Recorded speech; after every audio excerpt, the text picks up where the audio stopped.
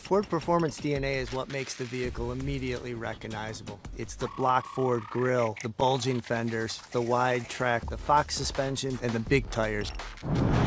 A Ford Performance vehicle is designed for extreme performance. We have a unique steering wheel with a center stripe so you know where your wheels are. The seats include increased bolstering, keeps you right in front of the steering wheel. The drive mode buttons are all right there on the steering wheel, unique for Raptor. As we started to create a Ranger Raptor, we applied the same key characteristics, the Ford Performance DNA for off-road, to the Ranger Raptor as we had it on F-150 Raptor.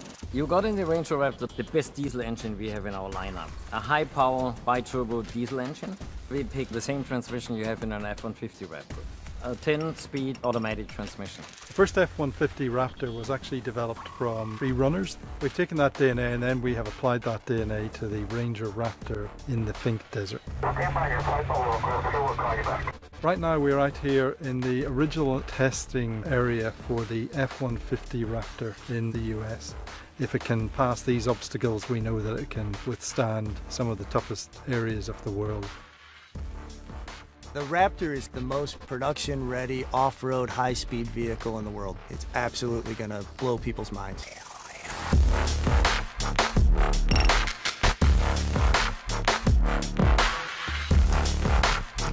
Testing the Ford Ranger Raptor happens here, where we simulate years of engine abuse. The bi-turbo diesel engine is raised to 388 degrees, then dropped to -34. We repeated this over 1,000 times to stress test the cutting-edge bi-turbo. Built from Inconel, a specialized nickel alloy used in aerospace travel, it thrives under pressure. Next, the ultimate endurance test, full throttle for 18 days straight. Finally, it's unleashed on sand, mud, rock, and gravel on climbs as steep as 45 degrees. This is where dynamic stability control, all-terrain tires, and a terrain management system featuring the exclusive Baja mode come together to deliver optimal traction.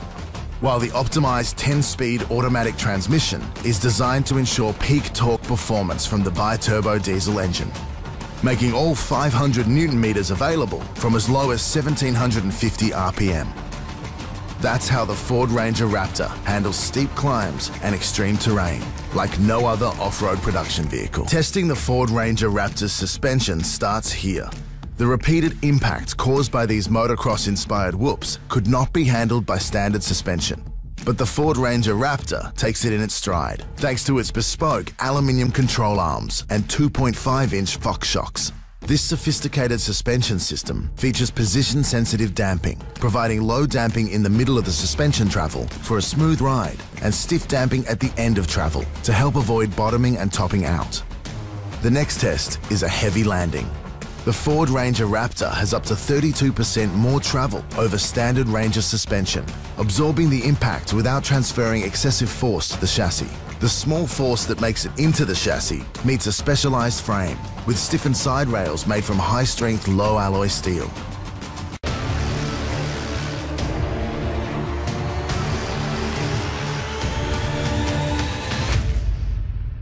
We take the approach with this kind of vehicle that whatever we do from a design perspective, it should be about performance, it should be about functionality. So there's nothing that we've designed on this vehicle that doesn't have some purpose. Ranger on steroids, Ranger turned up past 11. The whole purpose of the Raptor is capability, right? It's to perform off-road, and so the things that we've done are all about enhancing that ability.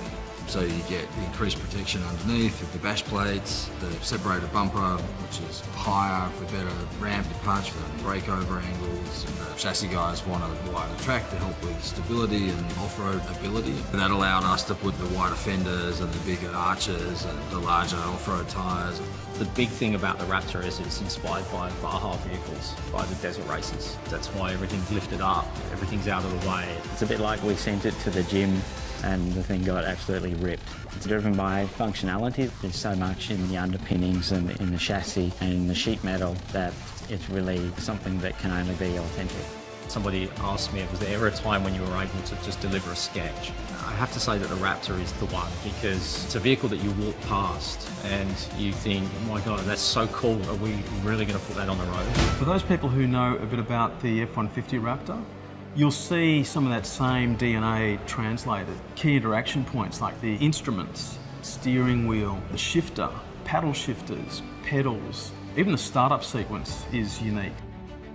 The first thing that you're going to notice when you open the door is the dramatic sculpture in the seats. The seat is the thing that's going to hold you in position when you're doing that really extreme driving that this vehicle offers opportunity to do. The seat itself is an amazing thing in the way that we use a Miko suede, which is typically used on performance vehicles. The steering wheel on the Ranger Raptor is differentiated in a couple of ways. Probably the most obvious one is the centre marker at the top of the wheel, which helps the driver understand where straight ahead is. Another feature on the steering wheel are the cast magnesium paddle shifters that allow you to hold on to the wheel tightly and shift at the same time without losing any level of control. The brute of Raptor is really on the exterior. It's imposing, it's menacing, but on the interior there's a level of refinement.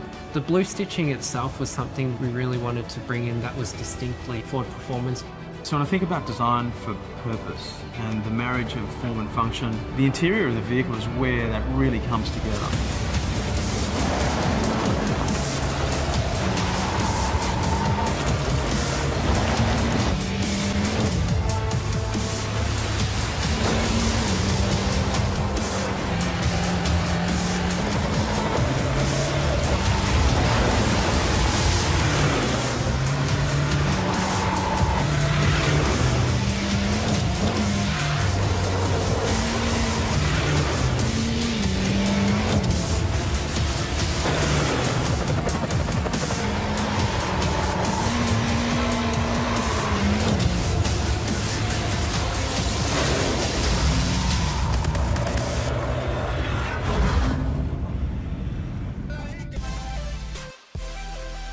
Thanks for watching this video. Please subscribe for more videos. If you like this video, click the like buttons and give your comments.